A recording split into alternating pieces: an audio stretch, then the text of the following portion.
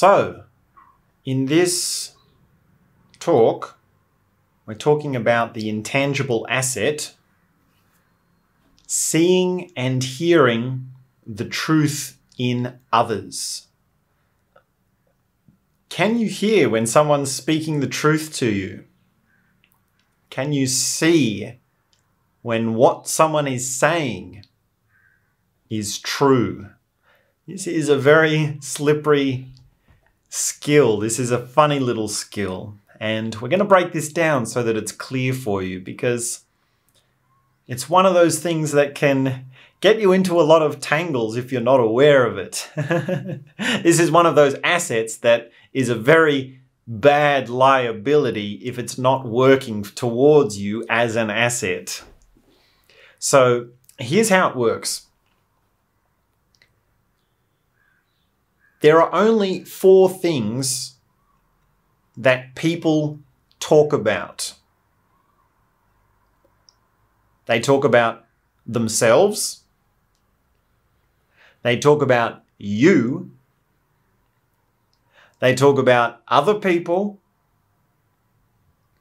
And they talk about life. And in the category of life, we can put everything else. We can put psychology, philosophy, religion, events, theories, ideas, stories, all the rest of it. Now, here's the funny little thing. There is a mismatch between what people appear to be talking about and what they are actually talking about. Which means that for all of these 4, there is a combination of 3 other things that they could be talking about. Right? Sorry, 4 other things, because it could be the exact thing that they are talking about. Right? So when someone is talking about themselves, they might be talking about themselves, but they might actually be talking about you. And when they're talking about themselves, they might actually be talking about other people. And when they're talking about themselves, they might actually be talking about life. And you can see very quickly how this becomes complicated. This becomes something that's very much, there's so many different combinations, you don't know which one it is. Because of course they can mismatch and change halfway through. Sometimes when they're talking about life, they're really talking about themselves. When they're talking about life, they're really talking about you. When they're talking about life, they're talking about other people. And sometimes that will change halfway through the conversation that you're having with them. So how is it? How is it to know?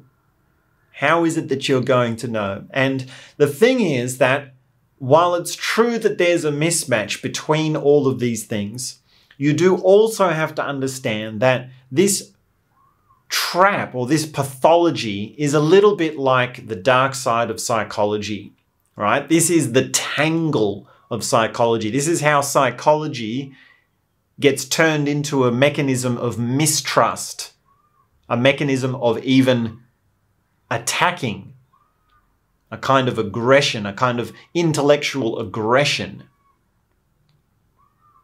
And you can see this in a sort of passive-aggressive assault that someone can put on you when they're talking about other people and really they're talking about you, and you know that they mean you, but they're talking about other people, and that gives them a license. That pretext, that sort of face, that false mask gives them the license or the pretext to be nasty towards you. And there's 101 ways, 1,001 ways in which this psychology is turned into a pathology or an instrument of intellectual hurt, mental mind games. And this really is the dark side of psychology. This is the mistrust that is between relationships. This is how psychology comes in and makes a mess of everything. So don't be thinking, oh, now I don't know which one it is when people talk about themselves, whether they're talking about themselves for real or me or other people or life or something else. Don't have that takeaway. That's not the takeaway. The actual intangible asset is seeing and hearing the truth in others. Now, there's another funny sort of illustration that goes along with this. Two people go to relationship counseling and they sit down and the counselor says, well, what's the problem? And the first person goes, well, they are mean. They are hurtful. They do nasty things. They are horrible. They are bad, right? And then the counselor turns to the other person and says, well, what's the problem? And the second person goes, well, they are mean. They are hurtful. They are bad. They do all these nasty things. And they don't do the cleaning. And they're being narcissistic. And they're not being truthful about themselves. Now, of course, from there, the counselor is going to say, now, talk about yourself. Talk about your own feelings. Talk about your own experiences. And the counselor is going to do that for both sides. And it's going to be a spectrum of depth by which the people in that relationship can do that. So it's going to be a process. But what's going to happen is this exact unfolding of this psychological phenomenon, which is that when people are talking about themselves, they're not necessarily talking about themselves. And when people are talking about someone else, they're not necessarily talking about someone else. And so on and so forth. So this unwinding, this unraveling of the tangles within psychology is the key. And this mechanism, this intangible asset of hearing and seeing the truth in others, is exactly the thing that helps with the unraveling. It allows the unraveling. And it goes a long way just to make it explicit, to make it real. Like, are you talking about yourself right now? Talk about yourself. Ready, set, go. And you can do the exercise across all things. Talk about me. I'm going to talk about you. Ready, set, go. Or talk about others, right? This is where the quintessential gossip circle comes around. When people get together and they start gossiping, almost having a bitch like, oh, do you believe that person did all that? Or that person's like this? He, right? We have a sort of commonality between us. We're gossip friends because we talk about other people. Well, there's something in that. And of course, the thing of talking about life, that's very deep as well. And people make assertions of truth about what life is all the time. You don't have to listen to them for long for them to say what they really think life is like. What do you think life is like? What is life? What is the truth of how things are? What is the truth of things as they be in this world? Now, whatever you say, I can say in response, well, that's just your experience. That's just your life. That's just how you see it from your perspective. Right? Now, this is another sort of funny trick, which is, that's just your perspective. You've heard that phrase before, haven't you? It seems to be the kind of phrase that would end all arguments. Right? If you're having an argument with someone and you want to end the argument, you can just say, well, it's just your perspective. And it sounds like you're being respectful, right? It sounds like you're being accommodating of the other person. That's your opinion. That's your perspective. I'm putting it back to you. But this is just another psychological tangle. Because it is not just your perspective. It's also the truth.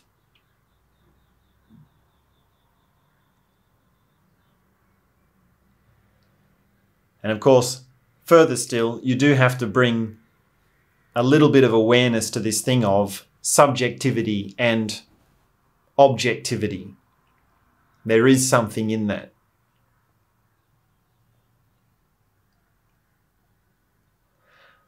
So, to sort of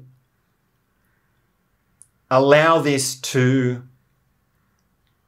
be something more practical, because that's a lot of psychological tangles which we've sort of made clear in a sense. I hope it's made it clear, right? Like, the reason I'm discussing these psychological tangles is so that we can laugh at them and we can brush them off, right? So if you're not aware of these psychological tangles or you've never really encountered them, then don't create a tangle out of them, right? Don't bring them into a relationship or a way of listening to someone. That would be seeing and hearing the truth in others as a liability, not an asset, right? So just be careful with that and just be all right with that. And really, there's a few things that we can do to sort of transmute this asset. And that is to understand that this thing of accepting and rejecting what people are saying is not the right mechanism. It might appear that hearing and seeing the truth in others means listening to what they say and then deciding, okay, well, some of that wasn't true and some of it was true. So I'll accept the truth and that way I can hear the truth in what they're saying. And that's wrong. That's not right. That's still under this guise of accepting and rejecting. And hearing and seeing the truth in others has neither of those. Hearing and seeing the truth is not any sort of judgment. And it's not any sort of acceptance, right? Acceptance and rejection go together. It might seem like, well, okay, how about I just accept everything that they say? And there is sort of some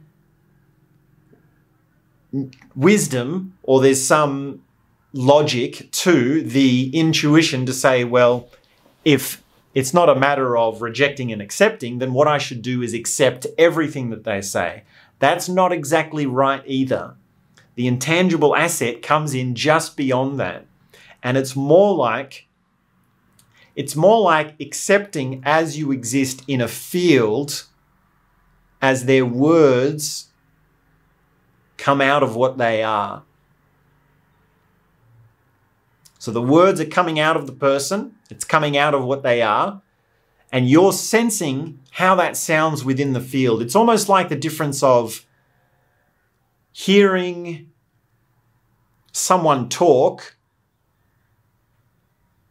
and that's all you hear, versus hearing someone talk, but you also can hear the background.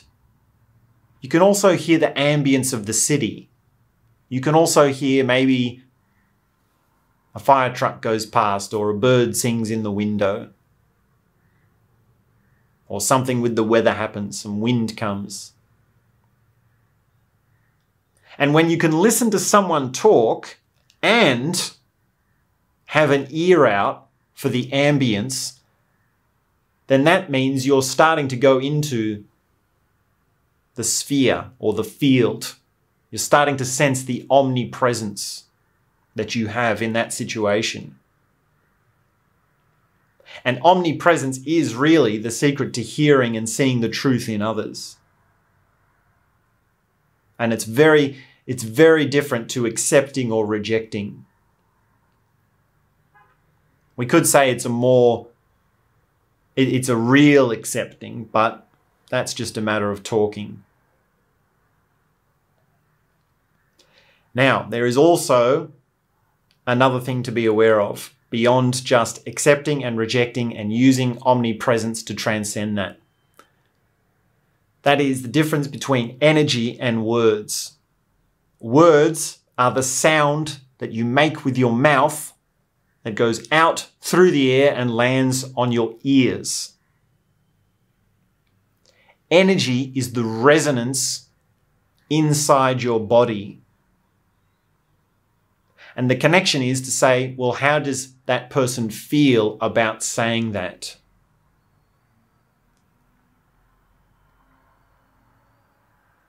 For example, someone can say to someone, I love you, but they don't feel the love. Right? That's a crude example, but it's a very obvious example of the mismatch between words and the energetic field. When someone says, I love you, is the energetic resonance there that goes with it? And this is also a funny little generic relationship tangle, right? Which is that one person says, oh, I love you, I love you. And then the other person says, I don't believe you, you don't really love me, right? And of course, the truth in that situation is that they don't love that person. But they don't know it themselves, right? Now, there is a lot to be said about resonance and the energy field. We're going to go more deep into energy later on in the course, but that at least is one little example that's related to this particular intangible asset. And another thing I will say, and it might be the last thing we have to say on this intangible asset, is that people do still lie. And they lie on every level. They lie without knowing that they're lying. They lie knowing full well that they are lying. And they lie as an incompleteness of knowledge. And they can lie about themselves. They can lie about other people. They can even lie about you, and they can lie about life. So non-truth still does exist, right? You still have to make that distinction. So don't think that omnipresence as an accepting of what someone is saying is going to allow you to just negate completely when someone lies. No, when someone lies, they're lying. And in fact, when you sense things energetically and you listen to them in terms of omnipresence, in a full accepting, then you can much better sense when they're lying. Then you can really tell that someone is lying and how they're lying. Now, of course, lying is its own sort of subject, right? And I shouldn't really say, lying is not really the right word. It's more like non-truth. Lying is a smaller, it's a smaller phenomenon than non-truth.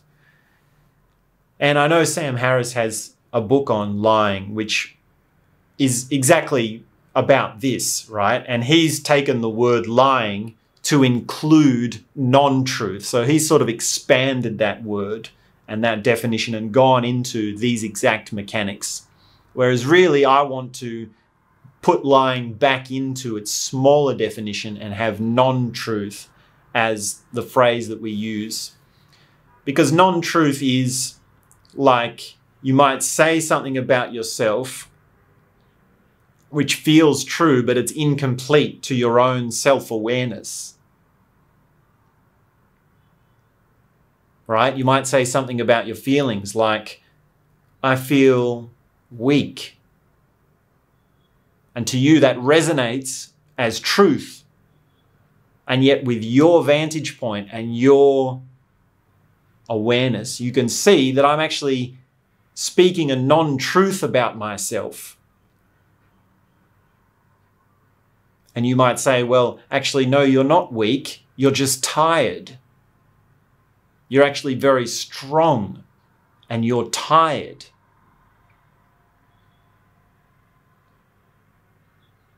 And in that situation, I would be having to draw upon my intangible asset of hearing and seeing the truth in someone else by having a real pure acceptance of what they say in order to reveal something about myself. And you notice that is someone else talking about me, right? That is someone talking about you. Or however the scenario goes, right? If it's me talking about you or you talking about me. It's really just an example. It's just an illustration.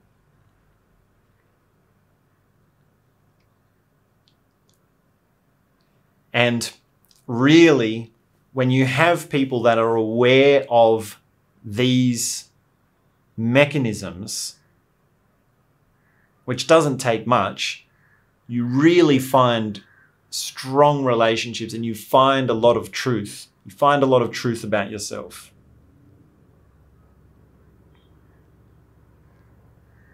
Because it's not just you talking about yourself, it's also someone else talking about you. And it's also someone else talking about others, which includes you. And that also then goes on to talking about life and what life is. Right? That's the deeper truth. What is life? Can you hear the resonance of the truth when someone tells you how life is?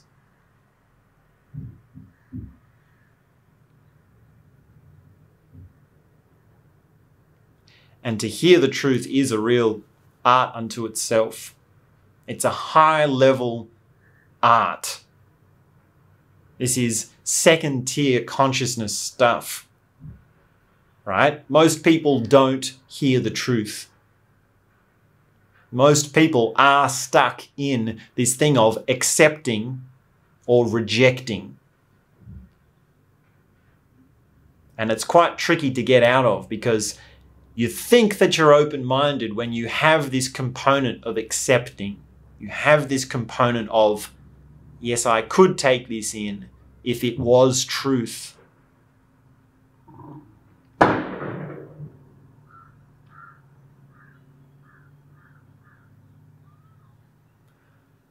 So that's hearing and seeing the truth in others. There's a lot of mechanisms in that. It's quite psychological. So I hope you've enjoyed this talk. And when you're ready, of course, we continue on the course. We're getting through it. We're getting into the meat of it, right? I know it's long, but we continue on. There's a lot to go through. I mean, you really want... Don't be overwhelmed by how much there is, because remember, this is your wealth we're talking about. Be greedy when it comes to interior wealth. Be greedy when it comes to wisdom and knowledge and insight. You want to have an overflowing of insight, infinite knowledge, infinite wisdom. So that's why we continue on, and we won't stop until we get enough. So when you're ready, you can jump on into the next talk.